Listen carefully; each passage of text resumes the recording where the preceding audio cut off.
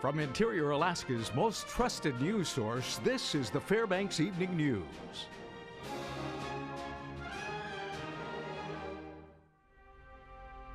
Good evening and thanks for joining us. I'm Stephanie Woodard. Daryl Clark has the evening off. Our top story tonight, the intersection of Airport Way and University Avenue was closed for several hours this morning after a major collision involving a semi-truck.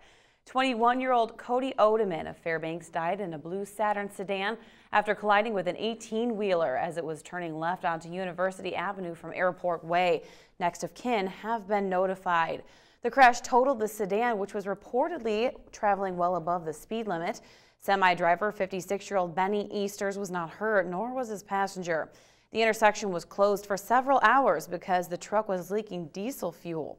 The trailer from the semi was carrying hazardous equipment and materials, but fortunately that cargo was undamaged.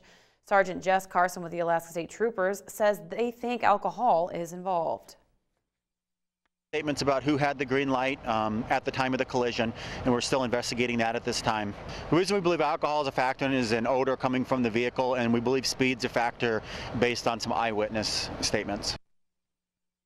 Troopers say that 18-wheel semi-truck involved in the fatal collision was carrying hazardous materials, which reportedly were 7 solid fuel sounding rocket motors in transport to the Poker Flat Research Range.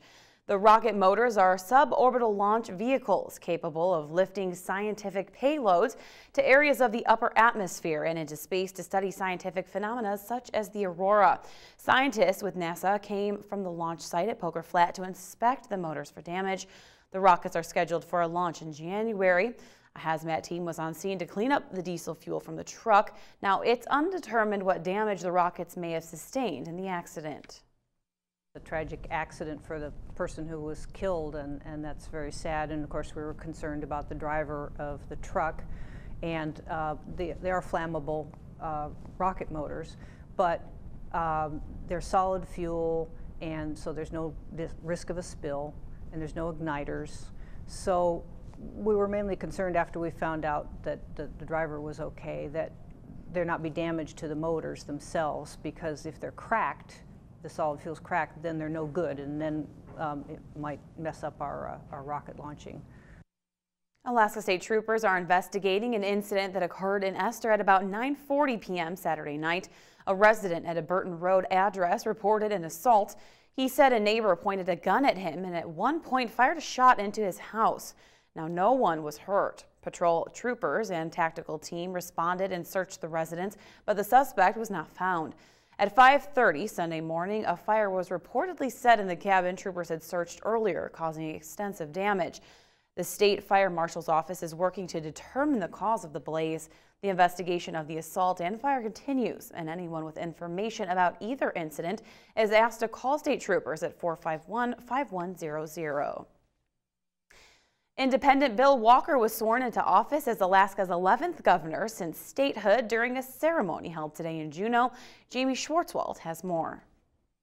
Together, there's not a thing we cannot accomplish as human beings.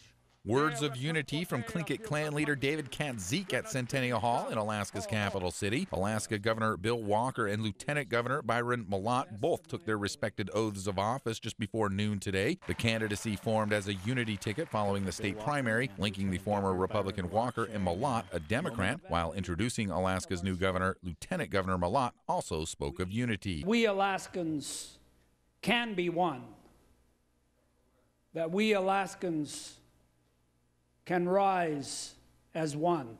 Among those on stage was outgoing Governor Sean Parnell, who lost to Walker in last month's election. In his speech, Walker said his administration will reverse course on Parnell's decision not to expand Medicaid under the American Health Care Act. I told you that accepting expanded Medicaid was a high priority for me, and we will begin the wheels in motion today to begin accepting expanded Medicaid.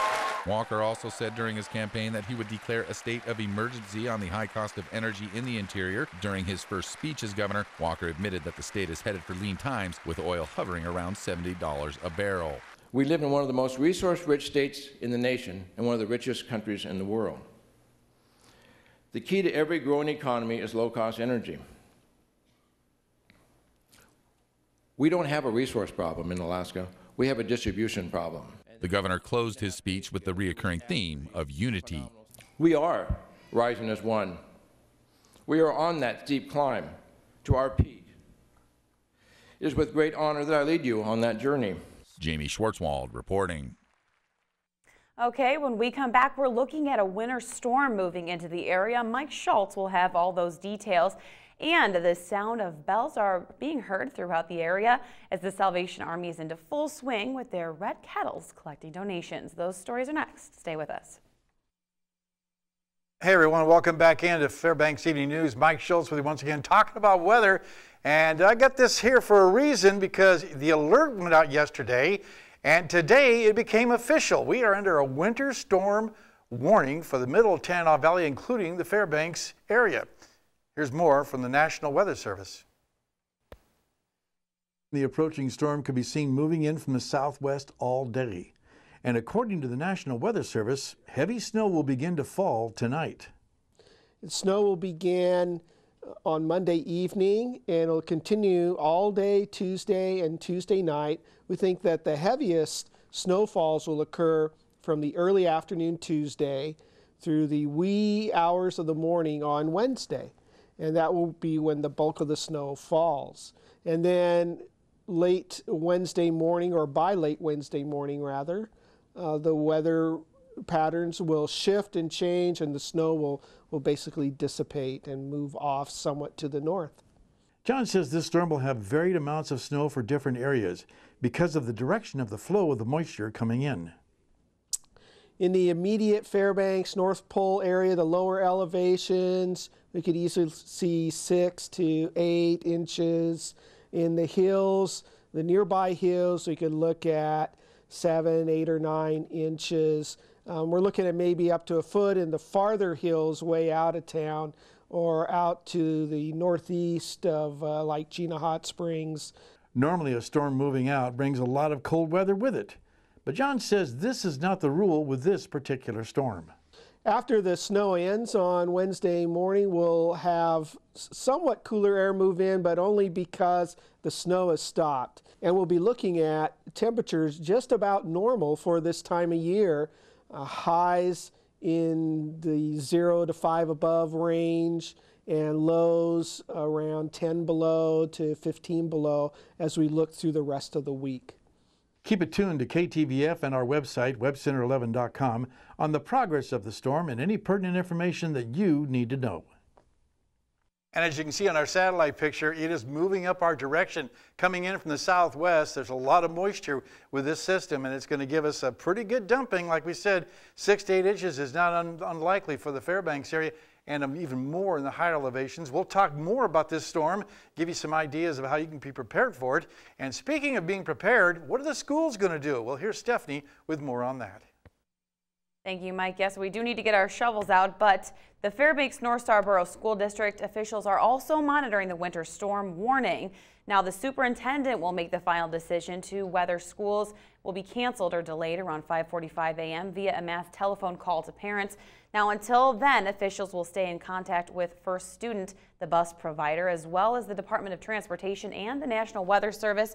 Parents can also check online or on the school's mobile app. Now, remember, no news from the district in the morning means school is in session as usual. In other news, this past Friday, the Salvation Army kicked off its Red Kettle season for the holidays to raise money for people in need. But this year, because Santa's Clearinghouse didn't operate, they're trying to make up the difference. Monty Bowen has details.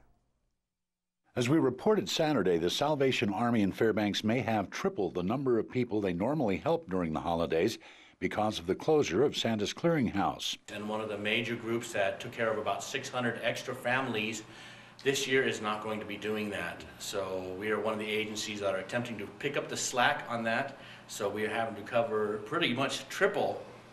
We're aiming at tripling our normal family assistance this year.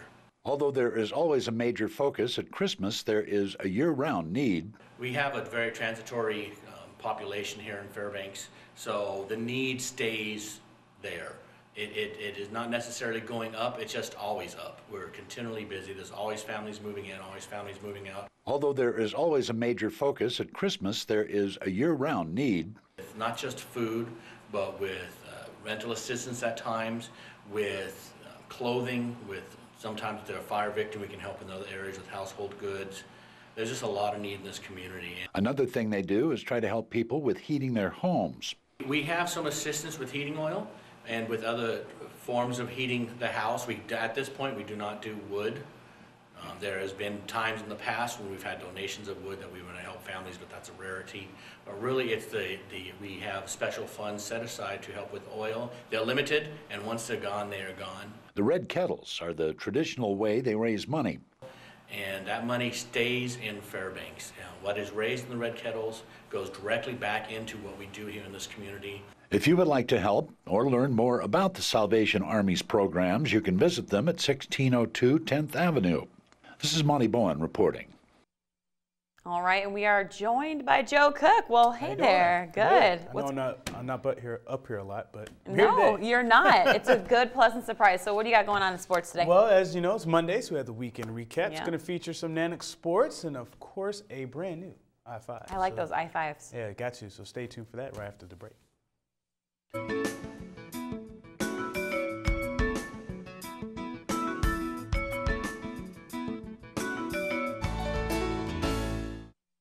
Welcome back to Interior Alaska. Joe Cook back in the sports seat for you this Monday evening with the weekend recap. There were some ups and downs in UAF sports over the holiday weekend. The Nanook hockey team shut out the 19th ranked Northern Michigan Wildcats 3-0 in an impressive performance on Friday night. Saturday, the Nooks had their brooms on hand, but the Wildcats were determined to get out of the Carlson Center with the win. At a 7-14 mark of the first period, Northern's Jake Baker scored on a power play to give the Cats an early lead. And about a minute later, the Nanooks, though, they answered with an even strength tally from Nolan Heisman, his fourth of the season, courtesy of Jared Linnell and Trevor Campbell. Then the Wildcats took advantage of some whistles. With 5 minutes left in the opening period, Barrett Cabe converted the second power play for Northern. They would add another in the second and score their fourth power play goal just 1 minute into the third period. The refs let them play on Friday, but whistles were blown Saturday, calling the Nooks for 9 penalties. Northern only had 3.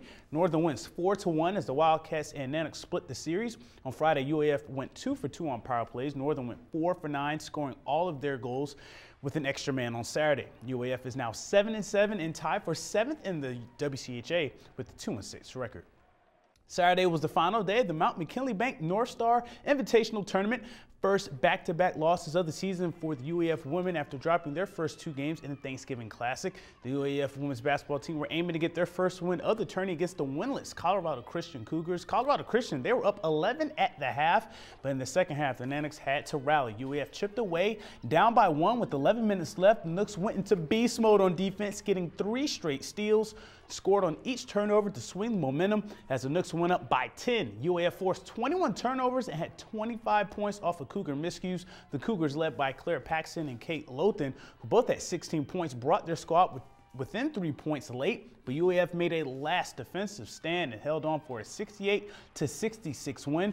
Jordan Wilson had a game-high 17 points and 4 steals in just 18 minutes for the Nooks on Saturday. She was named to the all-tournament team. Colorado Christian's Taylor Torres, Logan O'Farrell, and Shantiva Ashley of Augustana, and Emily Wendling and Samantha Zerzo complete the North Star all-tournament team. Saginaw Valley State went 3-0, and they are this year's North Star champions. The Nanooks are now 6-2, and they will open their GNAC schedule at Seattle Pacific this Thursday. The Nanook men's basketball team went through some heartbreak on Saturday. UAF lost to Holy Names on a layup at the buzzer and a 67-68 loss. The Nooks were ahead in the last 10 minutes of the game until the final play by Josh Kroom of Holy Names. Ashton Edwards had 14 points to lead the Nooks. Adam Griffin added 11. The UAF men's squad went 1-1 in the Notre Dame Day Namur Thanksgiving tournament, defeating the host team on Friday. GNAC play begins for the men this Thursday as well on the road at Western Oregon. We wrap up this Monday Sportscast with this week's I-5 Interior Top 5 plays. Check them out. At number 5, Kelly Lowe gets 5 steals against Saginaw Valley State on Thanksgiving, scoring 13 points in the process despite the 66-75 loss to the Cardinals. At number 4, Tyler Morley threads the needle to Marcus Bassara, who taps it in right on the doorstep in Alaska's win over Northern Michigan on Friday. At number 3, more from Friday night. Davis Jones records his second shutout of the year with 18 stops against the Northern Michigan Wildcats in a 3-0 victory. At number 2, check out the circus shot from Stephanie Tombson, which finds glass and ends up in the bottom of the net in a 66-63 victory over Colorado Christian in Saturday's North Star Invitational finale. At number 1, the shot of the night on Friday. The captain, Colton Parayko, unloads and scores on the power play in the 3-0 victory over number 19 Northern Michigan on Friday night. To vote for the play of the week, click on your play on the I-5 poll on webcenter11.com. You can also comment on the KTVF Facebook and YouTube post, and send a tweet to KTVF11 Sports on Twitter for your vote. The play of the week will be revealed this Friday. The I-5 Sports Report is brought to you by Adient Orthopedic Physical Therapy. In a final note, the West Valley North Pole hockey game scheduled for Tuesday has been canceled, but that will be rescheduled at a later date. But that'll do it for sports tonight. Mike Schultz is next with a very important weather forecast, so stay with us. Hey everyone, we're back once again on a Monday night, and the weather is the big news, at least when it comes to my ballpark. We'll tell you more about that in just a little bit. Our photograph for tonight is really beautiful. This one's sent in by Nancy and Mark Hummel. A nice sunrise around the UAF campus there. And as always, if you have a photograph to share, by all means send it to photos@ktvf11.com, and we'll share it with the rest of the audience. Your numbers look like this. Today's high 8 degrees, which it is right now. The low last night 2 degrees below. Record high 37, 1992. Record low 47 below in 1990. Sunrise at 10:23 this morning, and the sun sets at 10:59 this afternoon, which gave us about 4 hours and 36 minutes of daylight, a loss of a minute or 5 minutes from yesterday. And once again, a winter storm warning is in effect from 9 p.m. tonight until 6 a.m. Wednesday morning. 6 to 12 inches of snow possible depending on whereabouts you are in the area, and driving conditions will be very difficult, reduced visibilities, and watch out for some traction there too, so give yourself plenty of time to get to your destination. What's going on as far as our latest radar? As you can see, we are getting activity moving in toward the Fairbanks area, not too far away, so the snow is not too far away, probably in the next couple of hours or so, the way it looks right now. What else is going on across the rest of the state? Well, it is raining over Juneau, and just also some rain around the Ketchikan area, 34 degrees there. Also some snow shower and rain shower activity around the Anchorage Bowl, and they're looking for freezing rain later on, which is not going to be fun at all. Snow shower activity over the southwest portion of the state, and up in the north slope, cloudy skies at Barrow, 7 degrees below zero there, 6 below at Fort Yukon. Lower 48 weather, things are getting wet over the Southern California area. We'll show you why in just a little bit. It is sunny over the Pacific Northwest. Clouds are on the increase there, and looking at cool temperatures at Minneapolis, 6 degrees for their high temperature. That's pretty darn chilly. Elsewhere, we have some rain shower activity over the New York area, 64 degrees there, and sunshine down to the south with some showers around the Miami area. On the satellite and radar, everything moving from west to east for the most part. Rain here and a big plume of moisture moving across Southern California, bringing them some much needed rainfall, and over the eastern half of the country also a mix of rain and snow there too. And over Southern California, 1 to 4 inches is common over the next couple of days, and they need that in the worst way, but it is also going to bring with it slick roads, flash flooding, and mud flows below the burn scars they had earlier this year with all the fires going on. So kind of like mixing the bad with the good. Now the overall jet stream is going to be way to the north, which allows all the warmer temperatures and pleasant conditions to return to the southern half of the country over later on this week, and then rain will continue over the eastern and southeastern sections. All right, back to Alaska for tomorrow.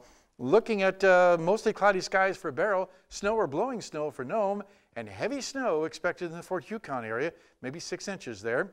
Over the interior, heavy snow for Fairbanks, snow showers at Healy, and a chance of snow in Delta because the wind flow is not quite conducive for them getting a lot of snow. That's the way it looks right now.